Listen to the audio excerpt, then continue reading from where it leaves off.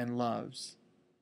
For I do not seek to understand that I may believe, but I believe in order to understand. For this also I believe, that unless I believed, I should not understand." End quote. Now, let me just read that last sentence again. Quote, "For I do not seek to understand that I may believe, but I believe in order to understand. For this also I believe, that unless I believed, I should not understand." End quote. So that's the beginning of chapter 2 of the Proslogion. So you can see there, the chapter really does begin as a prayer to God. And Anselm states that famous phrase there, that he does not seek to understand so that he may believe, but he already believes in order to understand. Now, our modern sensibilities tells us that Anselm has it backwards. For many people, skepticism is the default position. So they begin with skepticism, and they're not willing to believe until you persuade them, until you persuade their understanding. So skepticism comes first, according to many modern people, and only once you've convinced their understanding would they be willing to believe. Anselm, however, states it in the opposite. He states it backwards.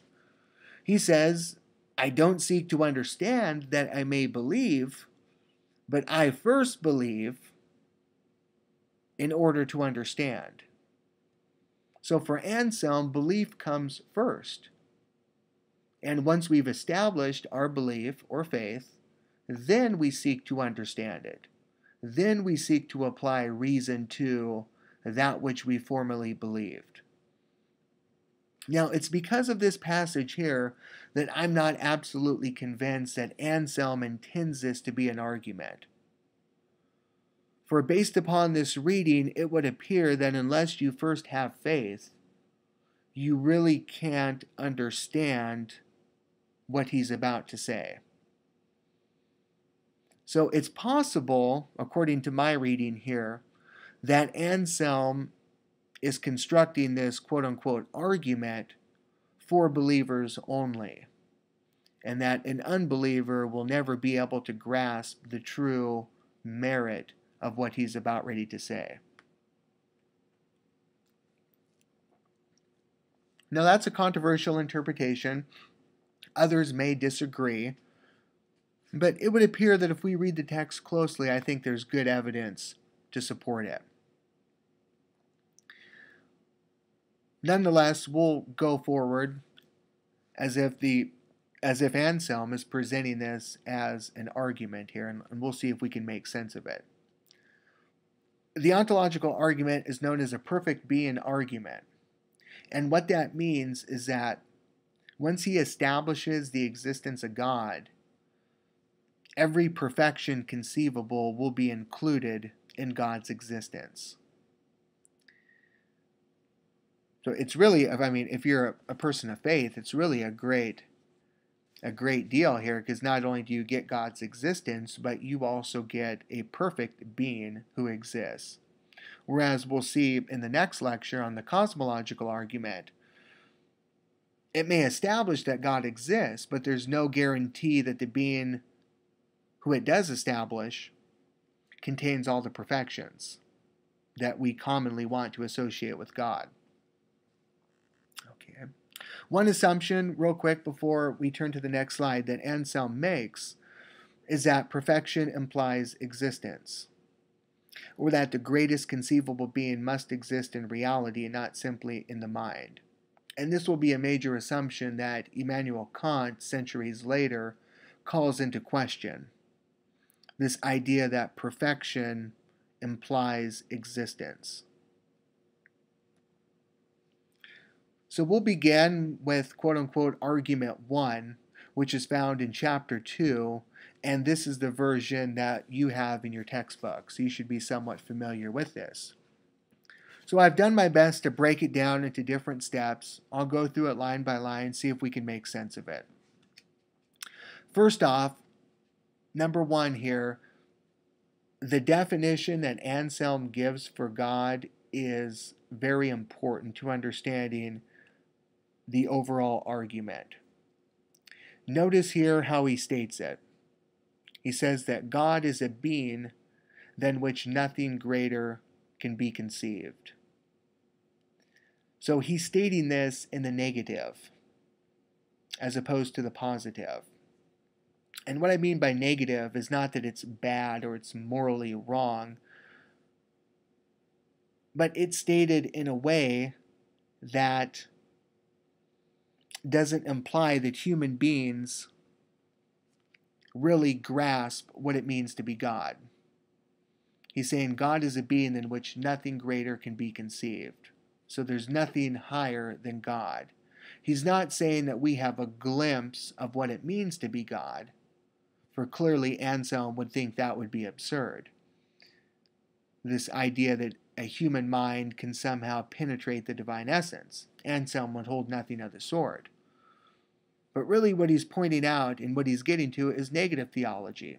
He's saying what God is not.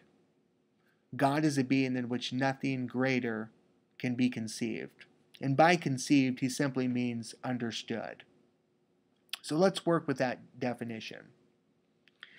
Number two, to say that a being in which nothing greater can be conceived exists only in the mind is absurd. So if you notice in the text, Anselm quotes Psalm 14:1 or 13:1, which says that the fool has said in his heart, there is no God. Now what Anselm's doing here is this. Even for an atheist to deny that God exists, the atheist still has to have an idea of God. Right? So in order for me to deny that God exists, I first have to have an idea of the being that I'm denying. Now, this is where that definition of God comes in point number one. If God really is a being in which nothing greater can be conceived, Anselm thinks it's ultimately absurd to say that this being only exists in the mind. Because point number three, existence in reality is greater than existence in the mind. Obviously, if we're talking about something existing, we would have to say that it's greater, according to Anselm, we have to say it's greater to exist in reality than simply to exist in the mind. Existence in reality is greater than existence in the mind. Point number four, we can conceive of a being greater than one that exists only in the mind, namely a being that also exists in reality.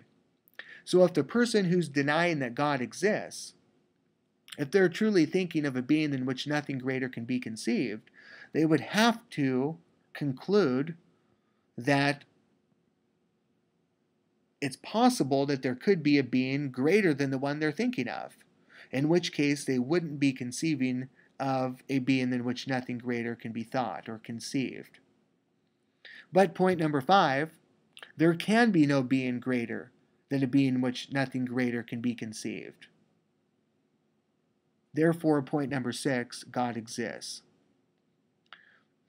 Now notice here that this argument is completely a priori in nature. It doesn't rely upon experience. It doesn't rely upon perception, observation. It doesn't rely upon a scientific experiment. It simply derives the existence of God from the idea of God. Now, at first, you're probably thinking, well, this argument, there's just something wrong here. It's like a trick that a magician is playing on you. Right? It's kind of an illusion. And it's real easy to dismiss it when you first encounter it. Out of hand is, right, nothing more than a parlor trick. But I think if you really break it down step by step, like I've done here on the screen, thinking about each part, it really is quite compelling. I'm not saying it works or that it's valid, but it is forceful. It is powerful. I mean, the argument's almost been around now for 1,000 years, and philosophers continue to deal with it and work on it and struggle with it. So there has to be